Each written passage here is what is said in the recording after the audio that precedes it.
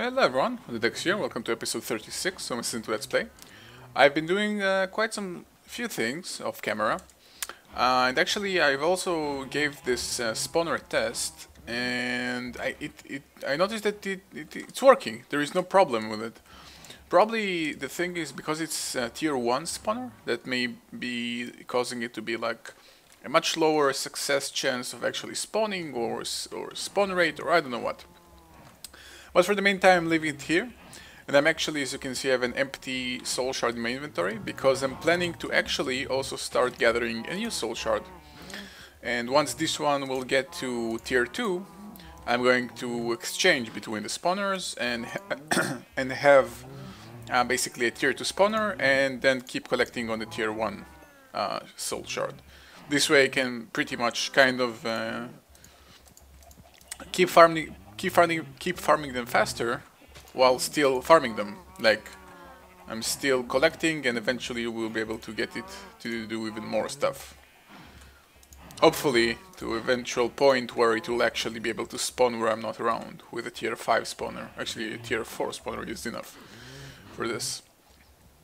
But yeah, that's one thing. The other thing that I did, I actually moved the way I like geographically moved the location of where I'm bringing snowballs from into the system, because I didn't like the distribution of the snowballs in the way it was working, and this way makes it as even as it's possible can be.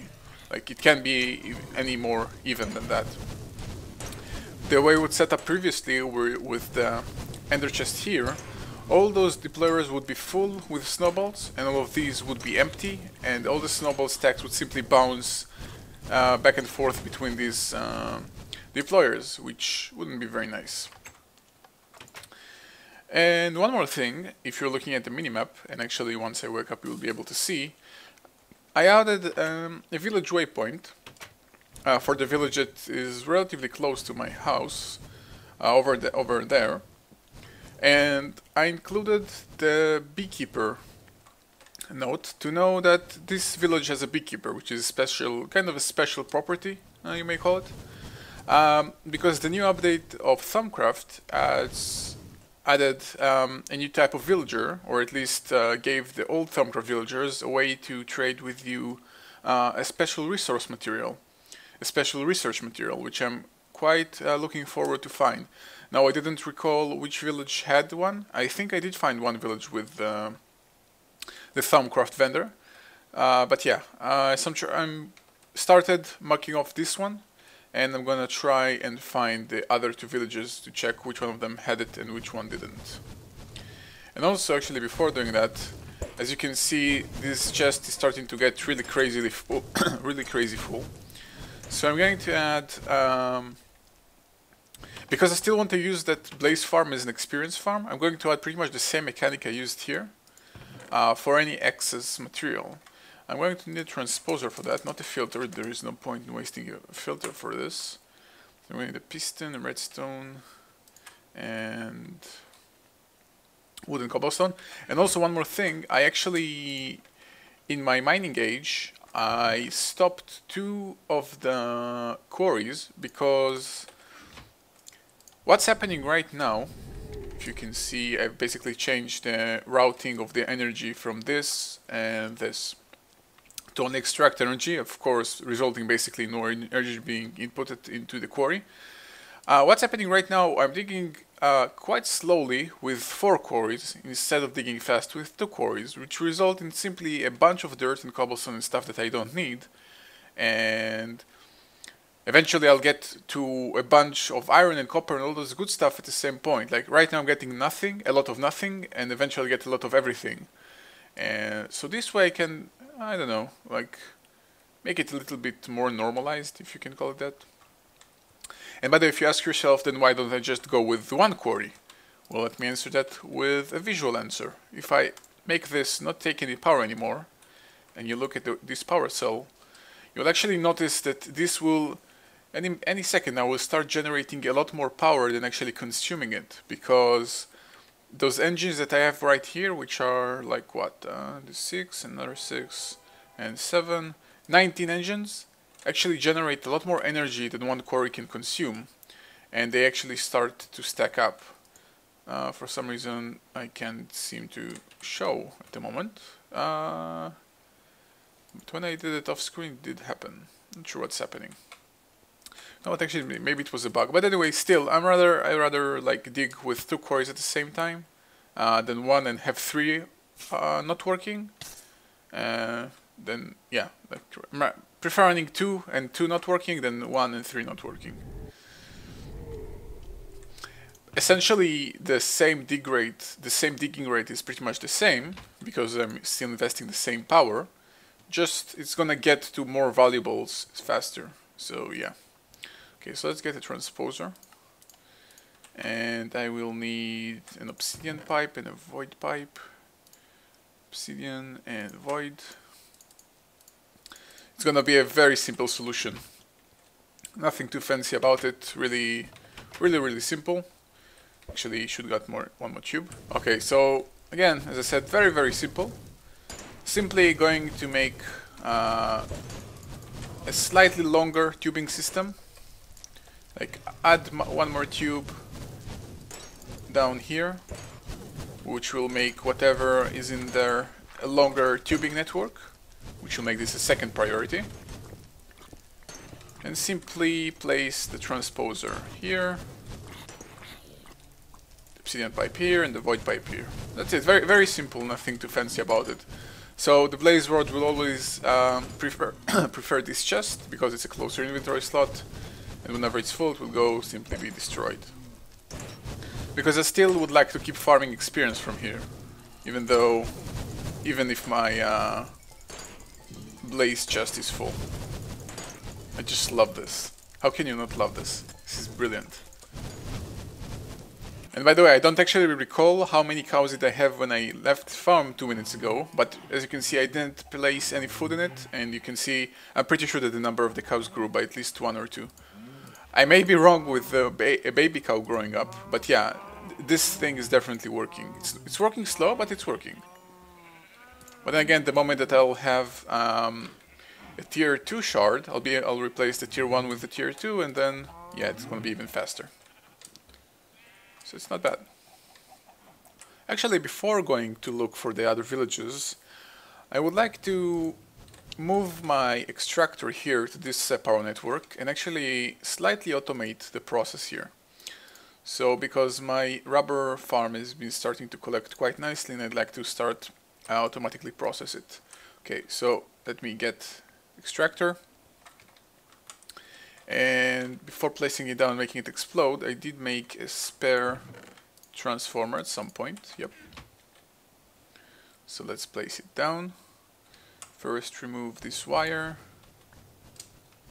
Place down this transformer upgrade and replace the wire. Okay. So this extractor is here.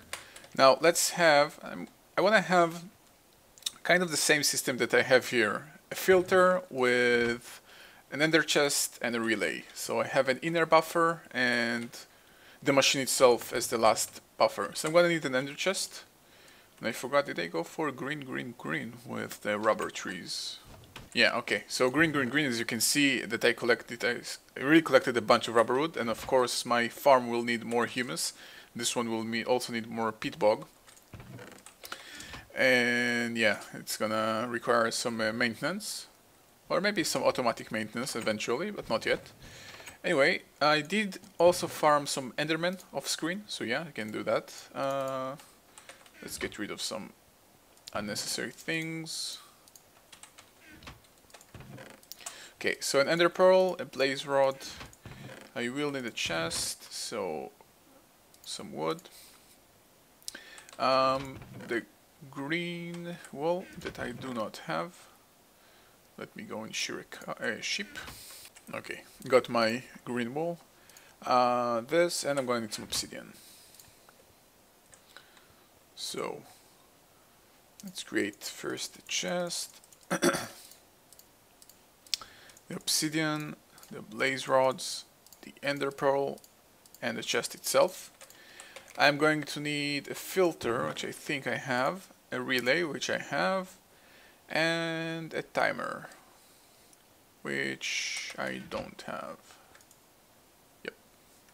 Okay, so I'm not sure what's happening here. I did notice that my power supply was running, my quarry supply is running low. I'm noticing that this stopped. And I have a feeling that my solution for my nether pump is not working. I may need to find another solution. Or I may just go with a pit-fired engine for my nether. Because a pump and a liquid transposer don't consume that much energy, I think.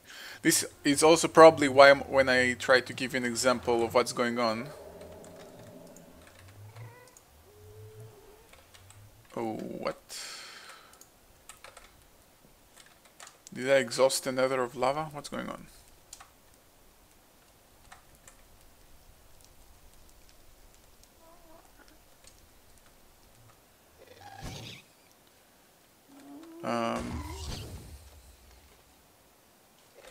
Oh crap.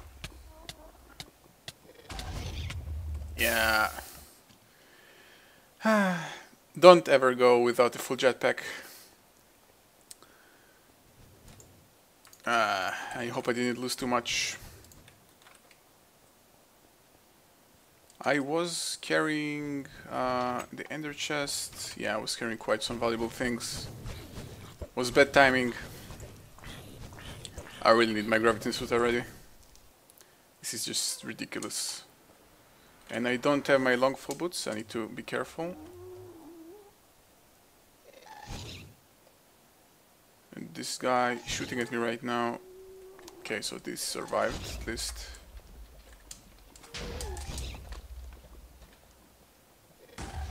I actually think that my long full boots were the most valuable thing, with them costing 4 diamonds, but yeah. Okay, why isn't this working? Did I exhaust all the lava here? Let's give it a test.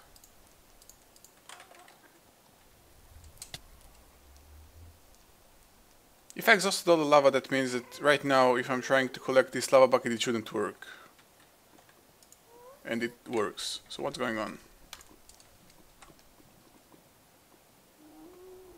Oh, this block. Okay, see what's the problem. Yep, I'm gonna need to somehow connect this block with lava. Because now it's trying to pump out of a shallow lava block and there's nothing there. The fact that I just died is very annoying me. I didn't want to die. But yeah, I have a problem right now. Let me see if I can find a way to solve it. Actually, exactly on the contrary, it appears that Magmatic Engine is working perfectly. Because, yeah, that system with the rolling machine is perfect. Because if it's not pumping right now, that's a proof that this machine hasn't been working for quite some time. And that's a good sign that this is actually working. Okay, let's try and make this work. Let me try and artificially extend the connection of the lava here. I'm not sure why it's been pumping from here instead of there. It usually makes a good decision of where to pump from. Okay, let's see. Basically, I'm mining under the blocks here. Try to increase the distance here. Let's also manually add some buckets of lava in here.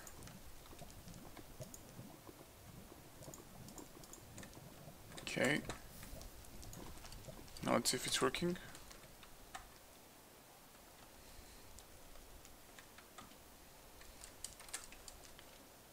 Hope it does.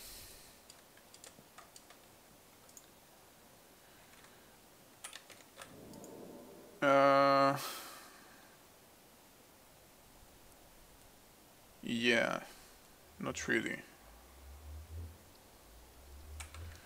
I'm not sure what's the problem though. Why is it acting like this? Why is it not extracting from all this area?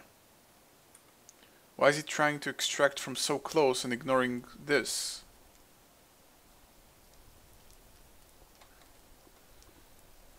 Was there an update to Buildcraft that I'm not aware of that is causing this?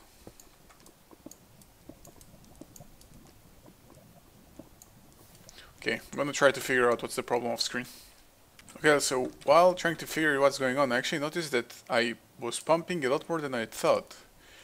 There was this small cobblestone bridge that I've placed here, and apparently it was kind of a dam, because this entire lava lake is one block higher. You can see that this thing is going down, and I was apparently, yeah, I was pumping a lot more than I was thinking I was pumping.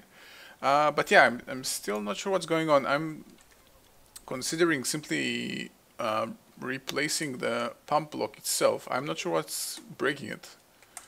I've tried moving and removing source blocks, and sometimes it works, and sometimes they don't work, but there is no real definite solution of what's going on here. So I'm gonna try and simply replace it. Okay, so I've tried replacing the actual block itself, and I tried mining netherrack around it, and I've tried so many other things, and nothing seems to work. And this is a big problem, because all my systems, or basically my two main ones, which is my industrial craft system and my quarry system, are very much reliant on this lava. If I don't harvest lava, I'm pretty much screwed.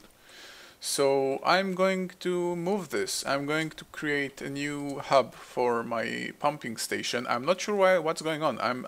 To be honest, I have no clue what's going on. I know no clue why it's acting like it is.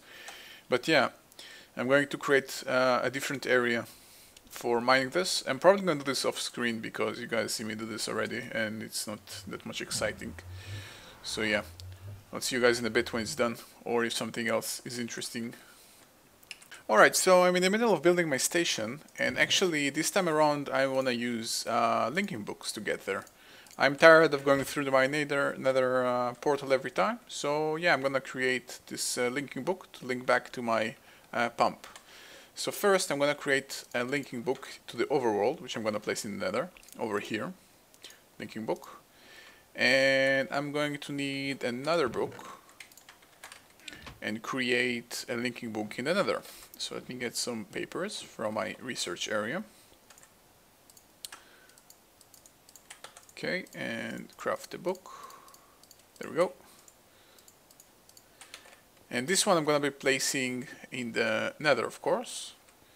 So this linking book will be in the nether, so I'm just going to place the stand here and rename the book. It's overworld. Yeah, it's fine. Yeah, it's okay.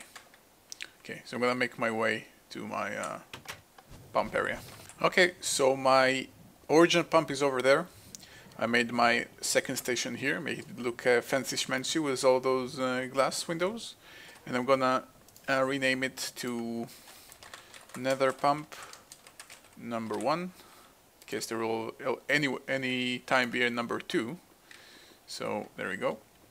And I'm gonna create the linking book be here, so around the entrance. Place this stand here, so this one will be linking to the overworld, and this one will be linking to my pumping station. Slightly buggy, but it works. Yeah, okay. So, well, I need to move all my original pump here. Okay, so I got hopefully everything I need. Let's get started. I'm gonna start with the pump itself. I'm gonna place it, let's see, here. So this is a pump. My magmatic engine, which will be facing, okay, I'm gonna rotate it anyway. And this pump will be going into the liquid transposer, which will be facing like this. And my conduits will be going like so, with the rolling machine here. Obviously, oh, I've lost my Buildcraft wrench, yeah. I lost some stuff. Okay, so I'm gonna rotate things later. Then ender chest will be here. So liquid comes from the top. Actually, no. Power comes from the top. Liquid comes from the left side. Output comes from the right side. And the buckets will be going from the back as well. So like this. Okay, so I'm going to need my wrench now, of course. Okay, so I got my wrench. So this one will be going to the top. This one will be extracting power. I'm going to need to give this bucket a small kick, of course. So let's give it a lava bucket. Oh, you can't do it anymore. How can I do this? This is actually a slight problem. How can I manually give it power? Or lava, for that matter?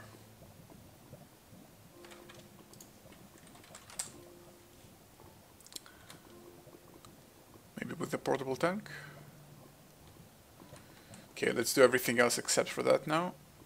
I'm gonna take care of that later. Actually, you know what? I can just give some power with some redstone engines first, and then it will be taken care of. Yeah, okay, so let's do the rest now. So my filter will be coming out from here. I should have brought a screwdriver as well. Okay, for some reason these engines refuse to start, so I placed another one here. Again, all of those are temporary, but I'm not sure why these two refuse to start. Maybe this power absorption by the conduit will prevent them from starting? I don't know. However, I do need some lava to actually get started here, so I have to do something. Okay, so I got my screwdriver, so this one will be extracting out empty buckets into here and filter this, and this actually doesn't mean anything, but yeah, let's get rid of this as well. Let's place some empty buckets here and have a timer every 3 seconds. And of course, finally a chunk loader to keep everything here force loaded. This is pretty good. Let's go for 3. Okay. The only thing remaining to do is just wait for this to start working so I can actually do something here. This might take a while, but let's give it a second. Okay, so these two engines turned green and they still refuse to work, and because I'm still waiting for the initial kick, I brought some Buildcraft pipes, conductive pipes, to actually get something done, because this one redstone engine will take some time to actually do something. So yeah, got this wooden pipe and this golden pipe. These should start working now. Hope. Or not. This is weird.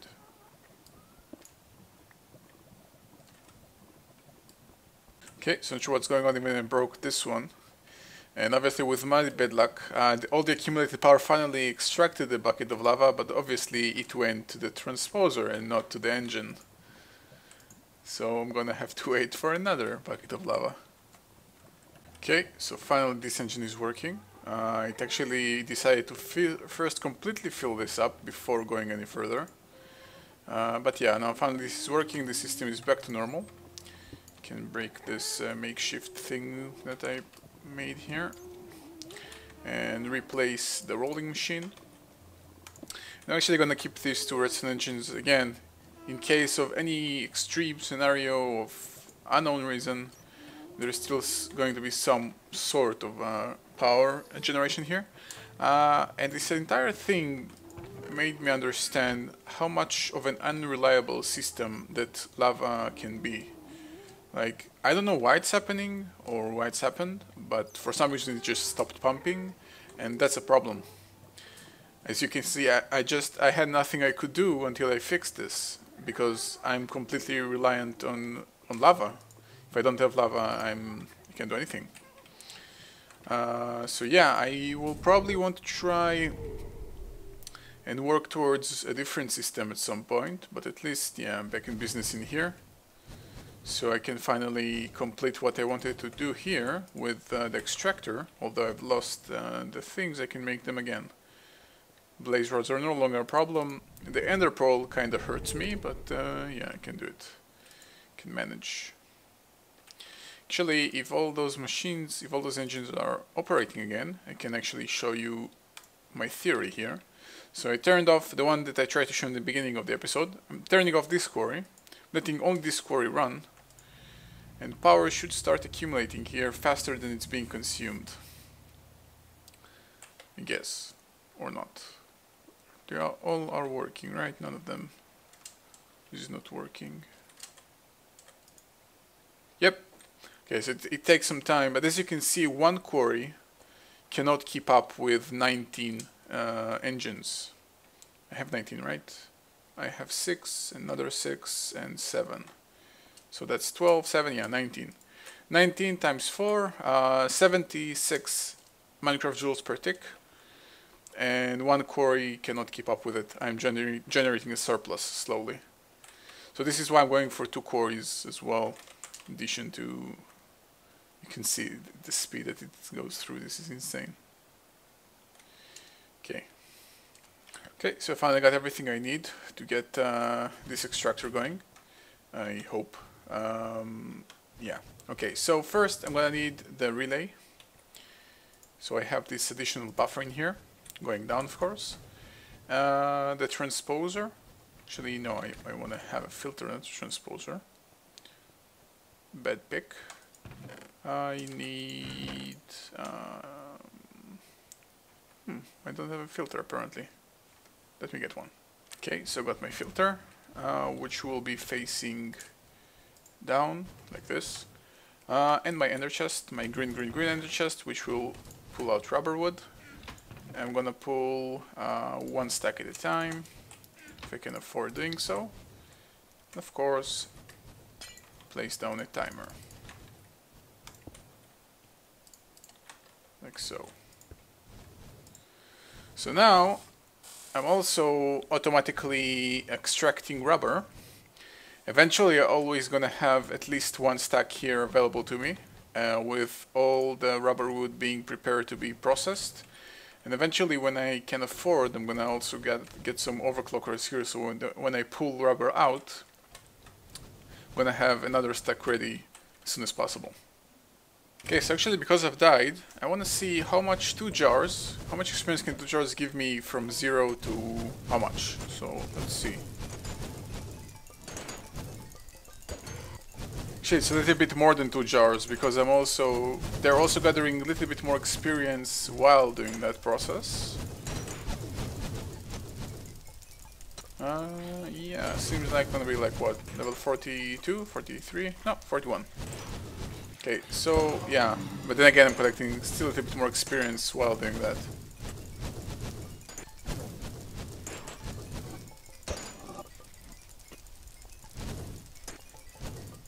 Okay, so level 49 from 2 jars and then some. Okay, so I'm finally going to go on trying to find where that villages were. I actually forgot. I remember one of them was in the middle of the ocean and another one I forgot. So I'm gonna try and find them and I'll update you guys when I do. Okay, so I found that other dungeon, not dungeon, that other village which had also the buggy terrain generation you can see in the minimap. That weird blocks and things. That's how I remember there is one here. So let's see if there is any special villager here. Most notably I want to find a Thumbcraft villager. The one that can sell those special research fragments, or whatever they're called. I emptied out all those, right? Yep. Okay, so this one will sell me cookies, that's useful. This one looks different. Okay, I don't know if that's a Thumbcraft one. It is definitely special. Is there one in one of these towers?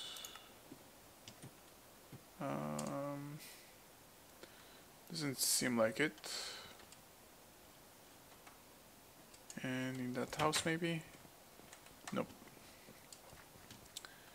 Okay, so to be honest, I'm not sure if that guy is a special villager. but he sells. The thing is that he sells me an enchanted pickaxe, which is quite interesting, but yeah, that's not very useful. Is there any other villager in here?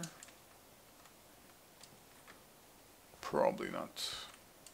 Okay, but I'm going to market, so I know where that village is in case I want to find it at some point again.